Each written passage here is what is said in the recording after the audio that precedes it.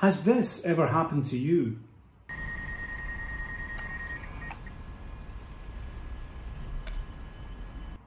Well, we have something for you. Cue the music.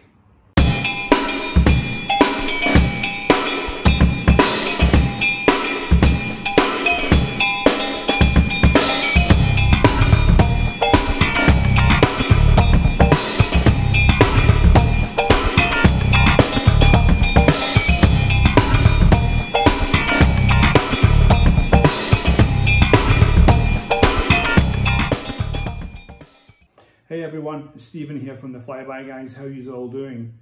We've created a checklist for hobbyists and professional drone pilots alike to get the most and the best out of their drone flights every time they use it, to make sure that you don't get into trouble or you don't have any accidents. This can also minimize any issues along the way. Head over to flybyguys.com and go to the drone safety section of the website. This will take you to the pre-flight checklist, which you're able to download or store on your laptop or iPad or any tablet or phone that you're using. Once you open this, you can see the person in command, if you're using a spotter, or any nearest air traffic services. This is mainly focused for the professional side, but it's good for the hobbyists to have a look at this. We use AviaMaps for our flight announcements because we are using shared airspace. Drone conditions, we can focus on propellers. It's always good to check your propellers before you fly, no matter the size of the drone. So we do this with any of our drones, just to check. All Mavic owners must be aware that the gimbal cover has to be removed. It's very easy to forget this, and if you don't, it will cause the gimbal motor to overheat.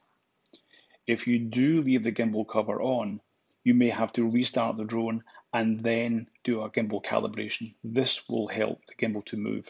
I've tried this, and afterwards you'll find that the gimbal is unable to move. It will be stuck. So bear this in mind. It's very important. The recent Mavic series has seen the introduction of internal storage, but it's always good to check your memory card is installed if you're gathering lots more data than 8 GB at a time. And Phantom owners, make sure that your memory card is installed when you land. I've had mine pop out once before and almost lost lots of data. Make sure you check your satellites. A minimum of 10 satellites is required if you're going to take off. Anything less than 10 and you're risking a flyaway. So always make sure that you have 10 or more satellites before you take off. This is extremely important. On the list now, you've got other sections for during the flight and then before landing. And it's always good to make sure that you have enough battery before you get back. So always check the weather. Wind conditions can also be very important.